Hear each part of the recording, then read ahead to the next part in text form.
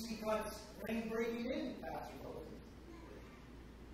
I see it when gay and trans people are free to thrive. When the traveler is treated with dignity and respect.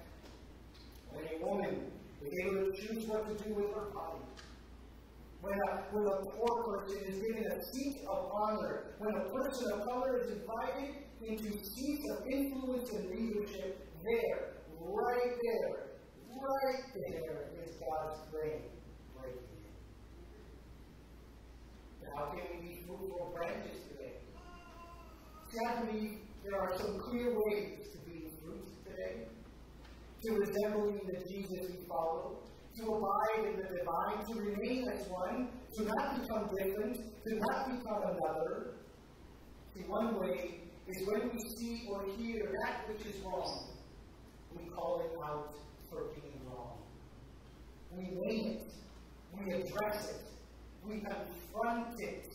We confront the wrongs, the injustices, the sins of the world with the language of the Scriptures, with God's heart on the matter. Through the power of the Holy Spirit within us, we become witnesses of God's promises, of God's truth. But we also let our hearts break for what breaks God's heart. We let our eyes see the world like God sees the world. But have we been paying attention? Our young people across the nation this past week from Columbia University to the University of Southern California, from Ohio State University to Emory University, more than 20 universities where students and faculty are protesting the bloodshed of civilian life. 2 mass graves found in the Gaza Strip containing nearly 400 bodies, including women, children, and elderly, whose bodies show signs of torture and execution, are simply horrific. Clearly wrong. But can we let our hearts break? Can we let our eyes see?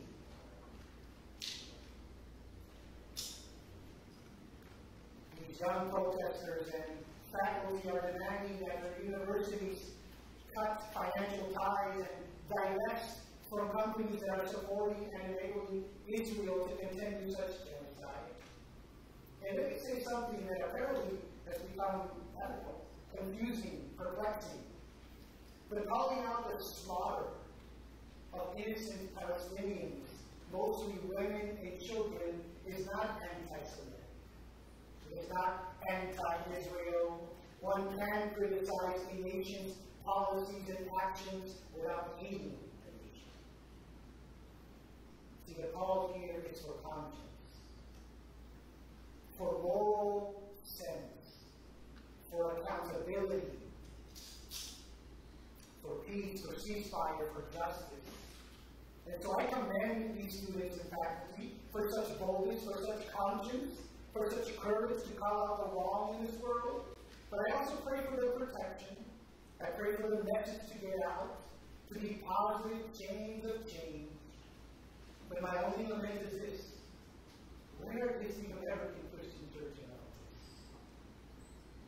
all this? Unsurprisingly, quiet, silent, neutral, floundering upon inorganic things. Where is the resemblance of Jesus? Where is the fruit? Where is the church? Sadly, this is not the only geographical location where wrong exists. It exists also in the Rio Grande. The Washington Post recently reported about a rising number of deaths along the southwest border, which has gone largely unnoticed, by the way. First responders have run out of body bags, burial plots. There are trailers full of dead bodies. There's a record number of deaths, travelers, migrants, drowning, unable to cross the river because of its powerful undercurrents, because of the slippery rocks. In 2018, there was 281 fatalities. That figure has skyrocketed to nearly 900 in 2022. And I'm sure today But it's much more than that. This is really the best the U.S. can do. Deny entrance and amidst a glittering global migration still force people to enter the country through a dangerous rising river. That will likely kill them. Children and others have attempted to cross, and the results have been horrific, lamenting. Can we let our hearts break? Can we let our eyes see? Where is the dignity? Where is the resemblance of Jesus? Where is the fruit? Where is the American Christian church so silent and so neutral? Where there is overwhelming evidence in the language of the Scriptures, from the Hebrew narrative all the way to the New Testament. We listen to this. Deuteronomy 10:19. He enacts justice for orphans and widows, and he loves immigrants. Gives them food and clothing. That means that you must also love immigrants because you were once immigrants in Egypt. Leviticus 19:34. And any immigrant that lives with you must be treated as if they were one of your citizens. You must love them as yourself because you were once immigrants in the land of Egypt. Psalms 146:9. The Lord who protects immigrants, who helps orphans and widows. Zechariah 7:10. Don't oppress the widow, the orphan, or the stranger. Matthew 25:35. I was hungry and you gave me food. I was thirsty and you gave me drink. I was a stranger or an immigrant and you welcomed me. Romans 12:13. Contribute to the needs of God's people and welcome strangers into your home. Hebrews 13:1-3. Keep on loving one another as brothers and sisters. Do not forget to show hospitality to immigrants, for by doing so, some people have shown hospitality to angels without will. The stupefying, the gross incongruency, discrepancy between much of Christianity and the God of the Scriptures. Cannot be any clearer. The role of hypocrisy of those who claim to be fruitful branches, who claim to abide in the divine, and yet do not resemble the God that they claim to follow. They think, they act, they speak, they respond so differently than Jesus. They are not abiding. They are not remaining as one. They have become another. They have become different. So what do we do with such a dichotomy?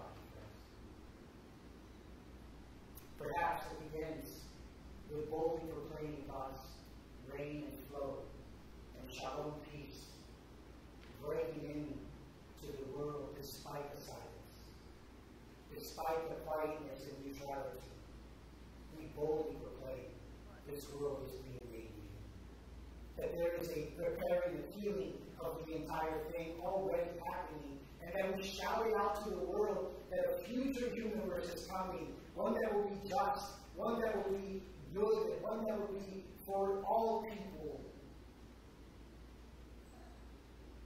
It is being made new, and it is apparent by those who are righting the wrongs today on college campuses.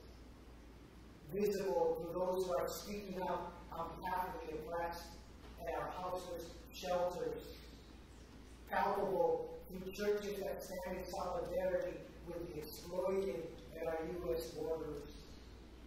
Noticeable through the disciples of Jesus who stand in mutuality with the poor and the underbelly of the world. Like never before, we must be fruitful branches that are routinely pruned to bear more fruits. We must call out the wrongs and injustices in this world. We must resemble Jesus. We must be witnesses to Jesus' words. I am the vine.